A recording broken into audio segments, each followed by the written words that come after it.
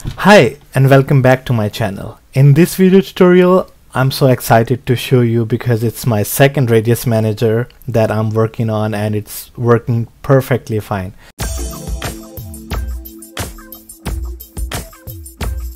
And trust me, I'm like more interested in this one than DMA Soft Lab because that is so complicated. Okay, so first I installed in my previous video and you saw that that was like super easy process, like anybody who is non-technical can install that software. Okay, and then after that you just need to type the IP address and the portal is here, right? So what I did just for the testing purpose, and I was like it's gonna take a while. Meanwhile I'm testing this one and then I will create video tomorrow, but I'm creating the video same day, trust me, because it was super easy.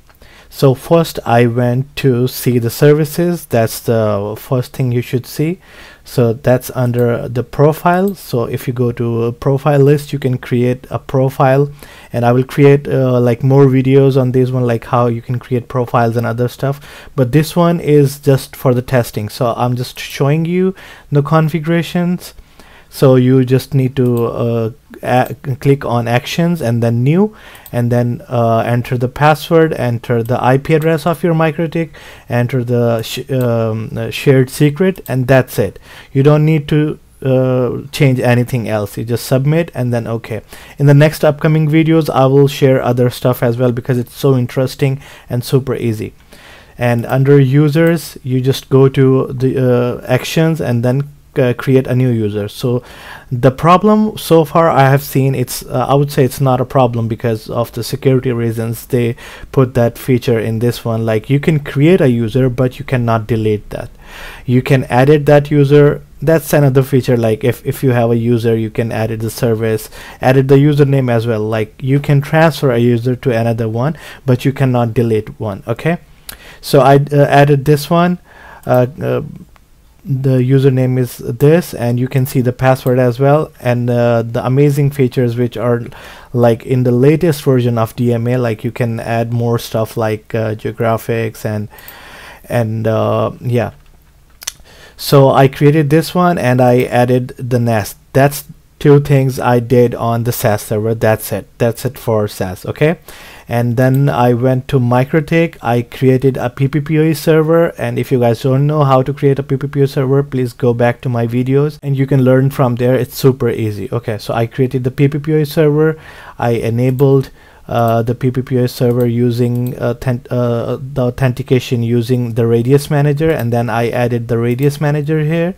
You can see for PPPoE hotspot, and that's the IP address of the not DMA, I was about to say DMA, the SAS Radius manager, and I set the timeout, services, PPPoE, and hotspot.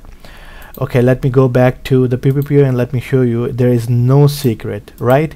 I just configured PPPoE server for the LAN, and there is no secrets created. And I have a test PC right here. Let's create a PPPoE connection. Go back to network and sharing center, set up a new connection, connect to the internet, DSL PPPoE. Okay, so the username is Talha and the password was test1234 this, and I'm gonna remember the password, and then it's gonna be SAS4. You can type there anything or just leave it as it is, it doesn't matter. Okay, and then you click on connect.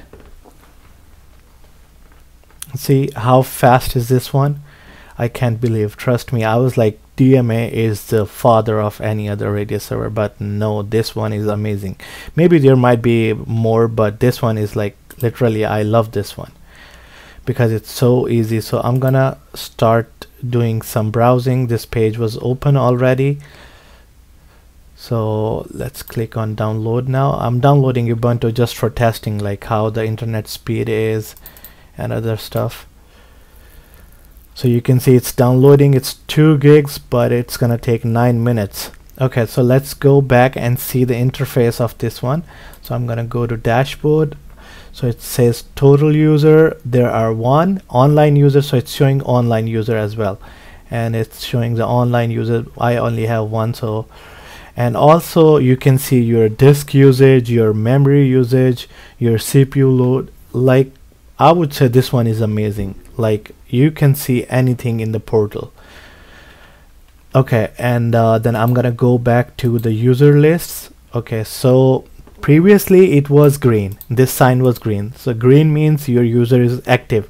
But when once I created the username, that Talha username, it was in expired state. So I went into the action, like selected that and then clicked on activate. Yeah, I remember that. I clicked on activate and it asked me to add the credits, so it was already set $20 in the profile, so I added that one, and boom, there you go.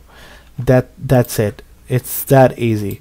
And other services, what I noticed in this one, I'm not sure, I'm gonna practice on this one, but I was looking at this one to see the live traffic, but it's not showing any live traffic.